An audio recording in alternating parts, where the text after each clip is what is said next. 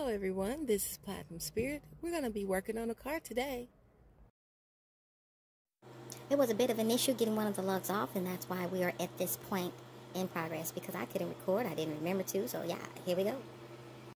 So now what I'm about to do is have my worker remove the old brake, and then I'm going to hand him, or he's going to decide what he needs to do next. I'm just supervising, I already know how to do this, done it plenty of times before, and we're going to get these brakes done in less than 10 minutes. Keep watching. So right now, what he's doing is comparing the size of the shoe pads against the old ones to ensure that he's putting them on correctly.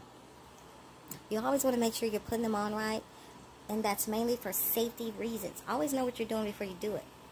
As you can see, these brakes here are completely worn down.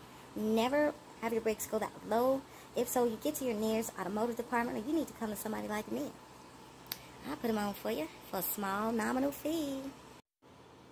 And as a courtesy, here's a close-up of the brakes, the old brakes, so that you can see that those are off. Those are completely off. And you can see the condition of them. You want to go ahead and throw those away.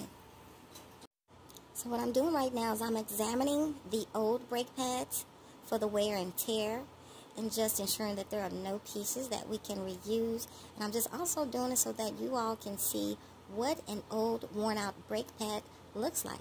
It's actually a set. There's always two that comes with one wheel per wheel. There's two little pads. Y'all know what I'm talking about.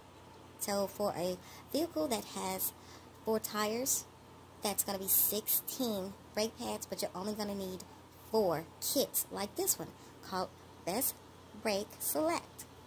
And make sure you get the premium ones, or make sure you refer to your manufacturer based upon the sort of car and model that you have. So right here, I normally make house calls, so this is my kit right here. But you have to do it by appointment. Spur of the moment will cost you more. As you can see, I have my wrenches right there, my Allen wrenches. I have my sockets up there above. And I'm going to show you the rest of my stuff. I have a screwdriver. Just keep looking.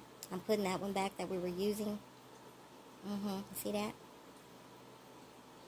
Yeah, so over here, as you can see, that's the socket wrench that I was using. And yeah, I did it in flip-flops. As you can see, my feet are out.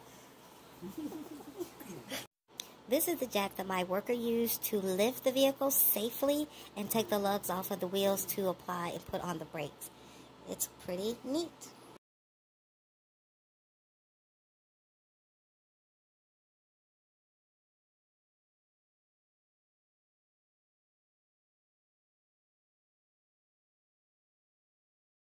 And let's have a little musical interlude. As you can see, I'll probably one day get to wear my nails.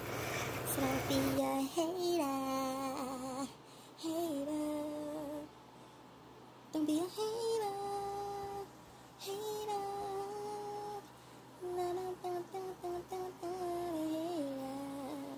If my hands look jacked up, you know what's up. So for now, this is the way I'm going to need to wear these nails. This is as functional as it's going to get. I cannot put these on because they're just going to break off, or I won't be able to grasp my tools or certain things as I would need to. I want to thank you all for watching and have a great day. This is Platinum Spirit signing off.